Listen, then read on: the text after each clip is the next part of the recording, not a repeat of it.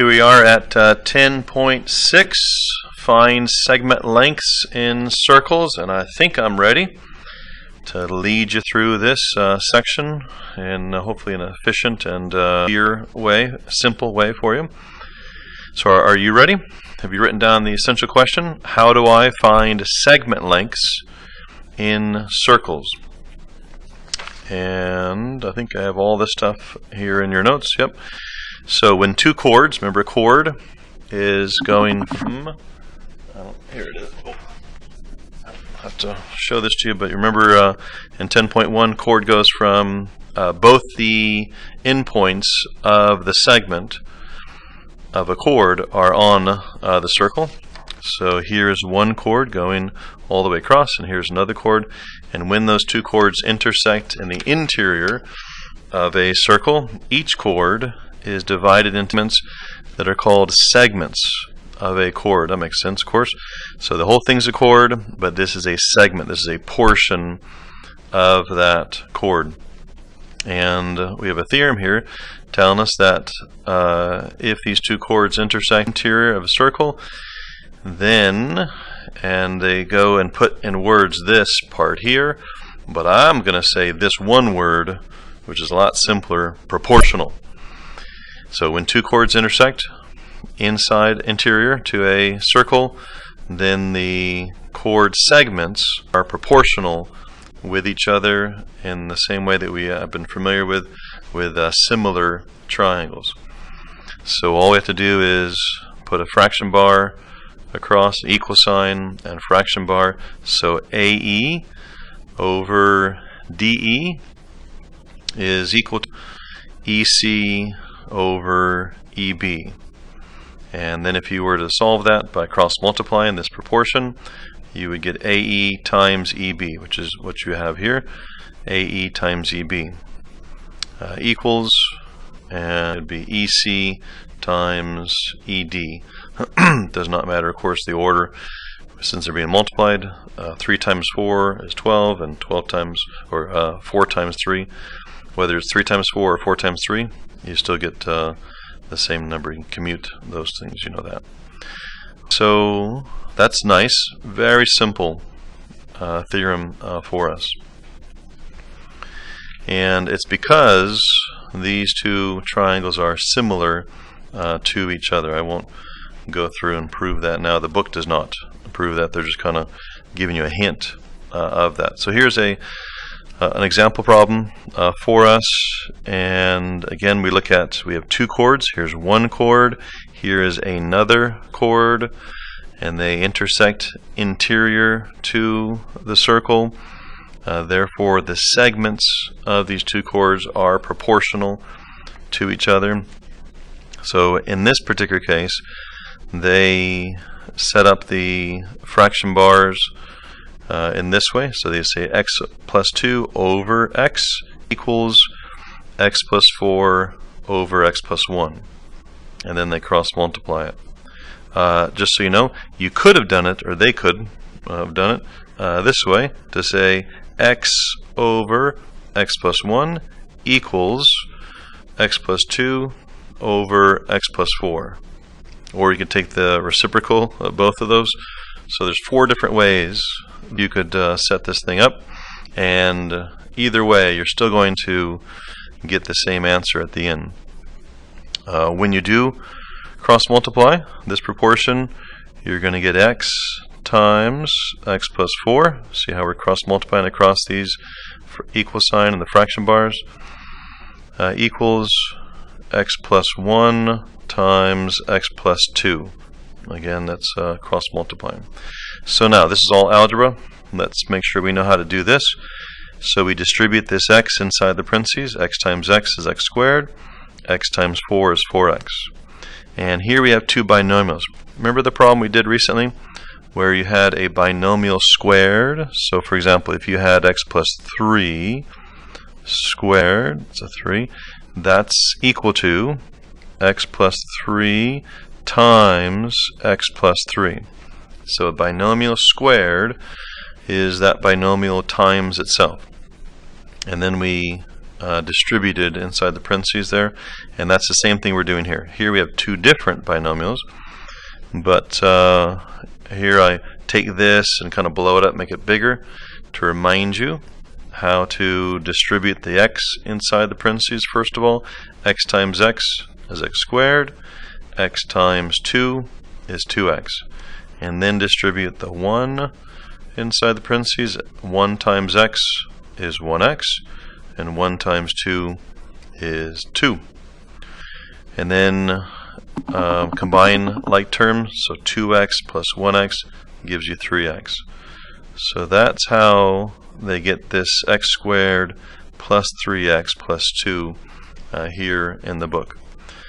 The rest is pretty simple. You might be intimidated by these squared terms, but you can subtract x squared from both sides and they drop out. Very nice. And then let's bring all the x's over to one side. So subtract 3x from both sides and you get x equals 2. And then you would plug that x equals 2 into whichever expression you're looking to find the length of the segment there. Alright, so all that's based on this cool little formula that if we have two chords that intersect each other inside the circle, the segments of these chords are proportional. Now let's talk about secants, because secants is a little bit different, a little more complicated. This stuff you have, or from the book, you have here in your notes. So remember a secant? Let me show that to you.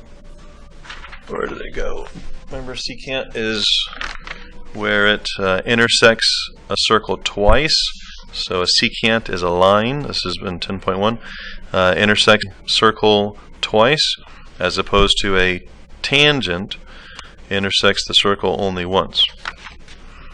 So we're talking about here a secant segment.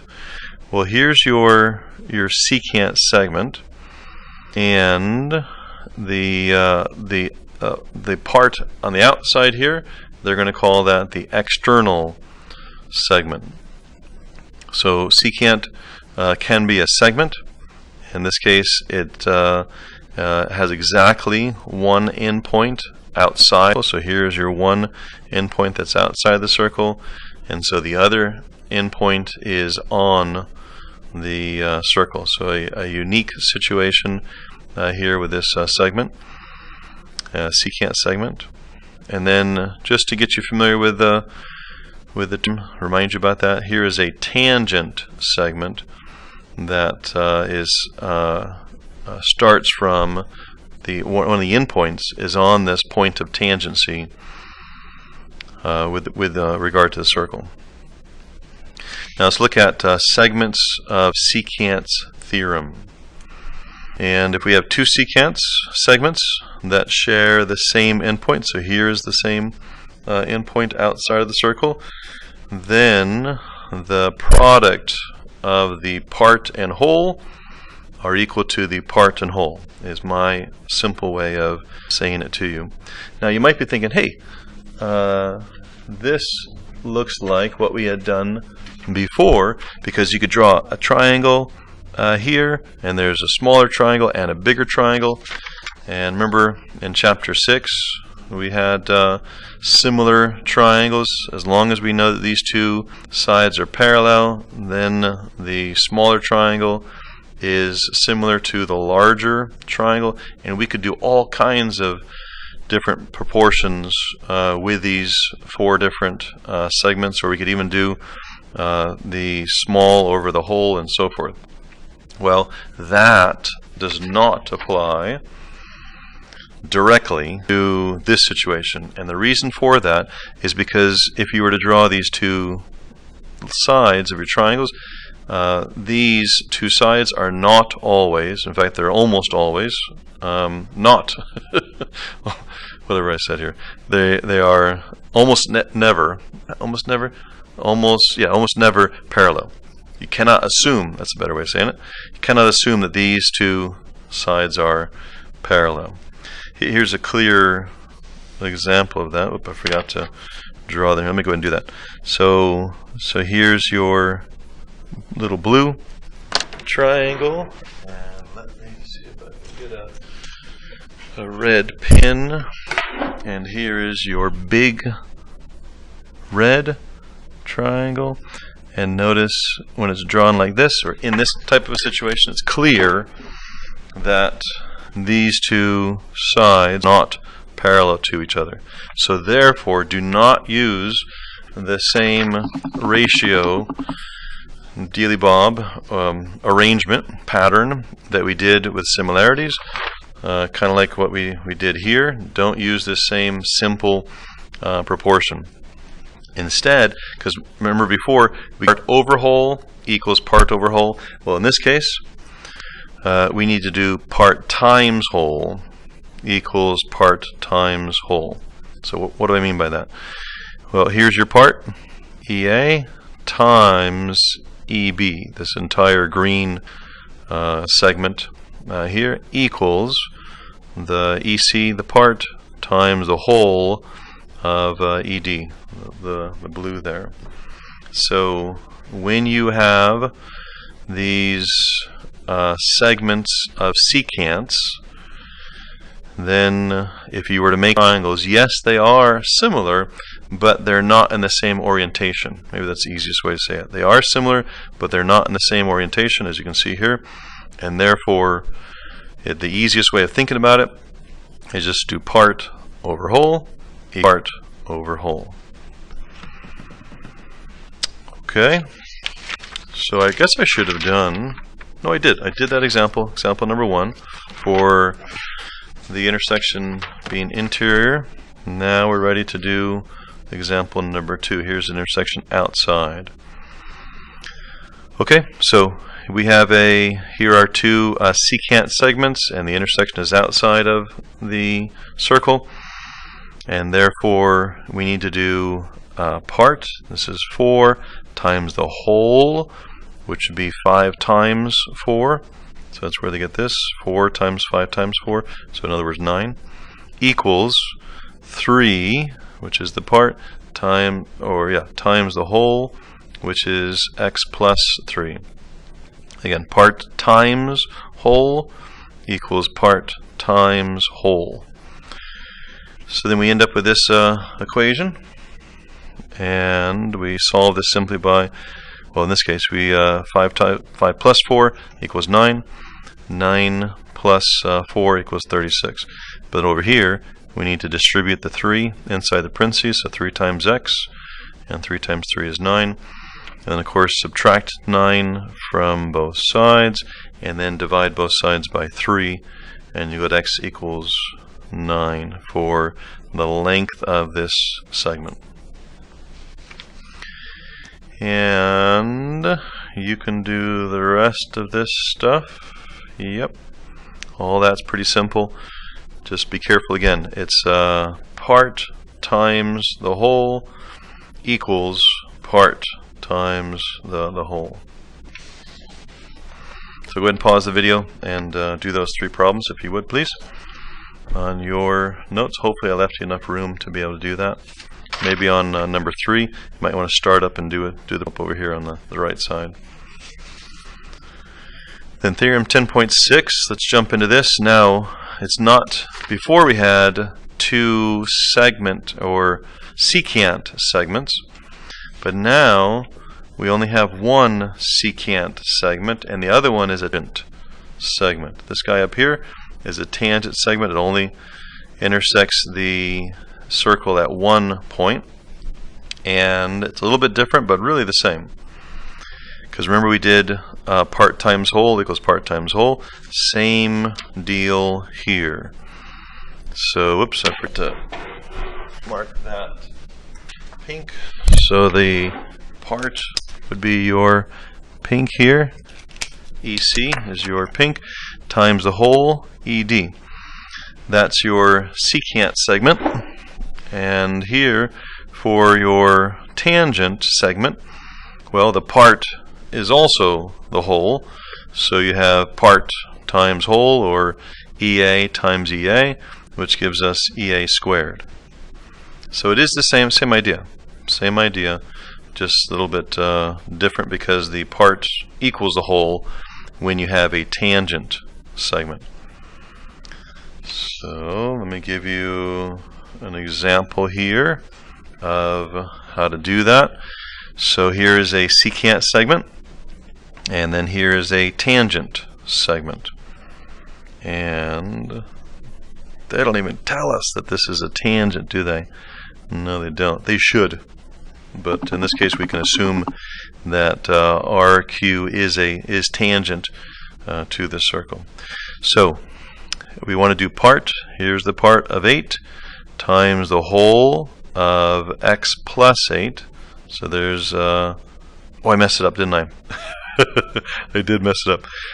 The part needs to be, again, think of your here's a small triangle, and then here is the larger triangle. So the part needs to be the smaller triangle of x, so not the 8. Don't make that mistake like I just did, but use the part of the smaller triangle, this x, times x plus 8, the whole.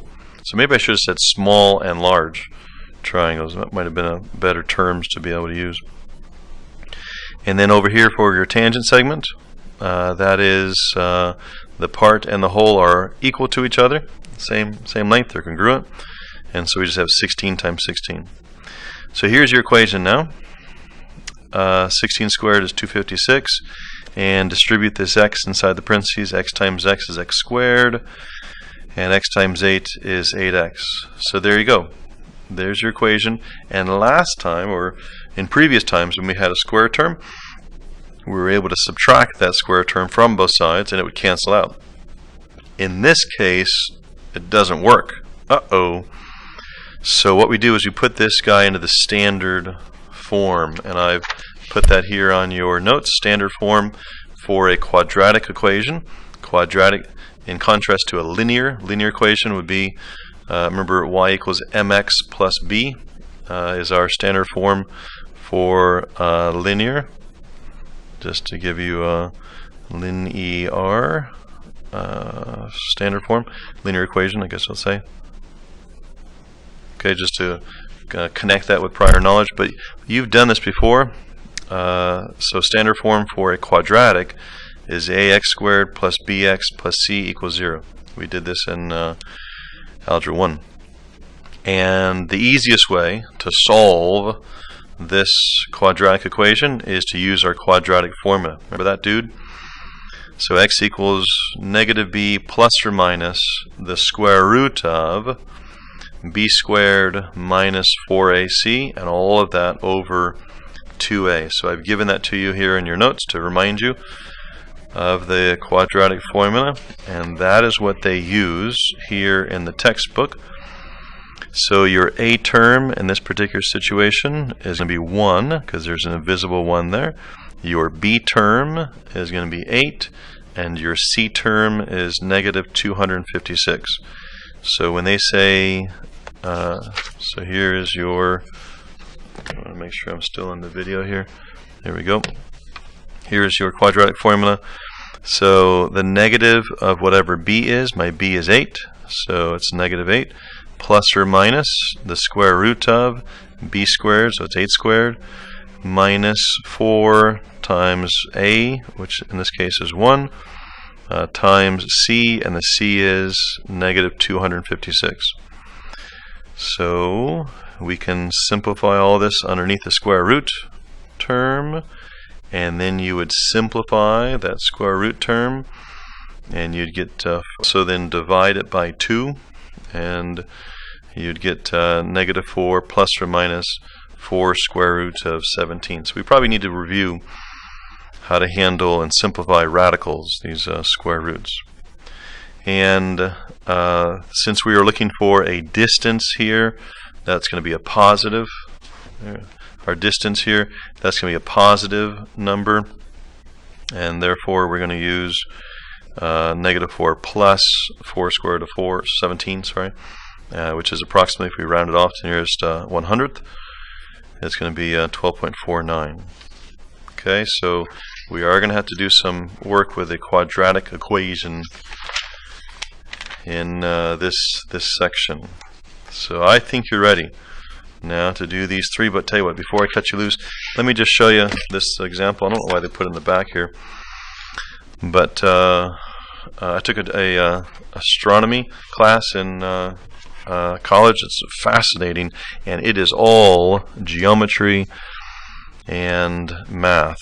So they're telling us here that Tethys, might be the way you pronounce that, Calypso, and Telesto are three of Saturn's moons. So here are three of Saturn's moons, and they orbit in nearly a circular orbit that has a certain radius. And JPL was a part. JPL is a civilian company. Was part of sending out this Cassini and Huygens. I think Huygens is the Japanese company that was working with JPL. My friend works for JPL, and and he was part of the team that sent out this Cassini spacecraft, and it went around Saturn, orbited Saturn, and took pictures and samples and all kinds of cool, not samples, I'm almost certain it did not land, but was able to take close-up samples or close-up pictures and other sensors from Saturn. So here they're saying, what if it was in a situation where Cassini was out here and it was a tangent line to Telesto, the one of the three moons, and it was lined up exactly with Calypso and I just pronounce it again, Telths. What might be how I say that? If you knew the distance to the one moon and also the second moon, then using our part times whole equals part times whole, you could figure out the distance between Calypso and this third moon, using the same theorem that we have worked on right here and here. Okay, so you are ready to go. Thank you for your hard work. Exercise your brain, and we'll see you soon.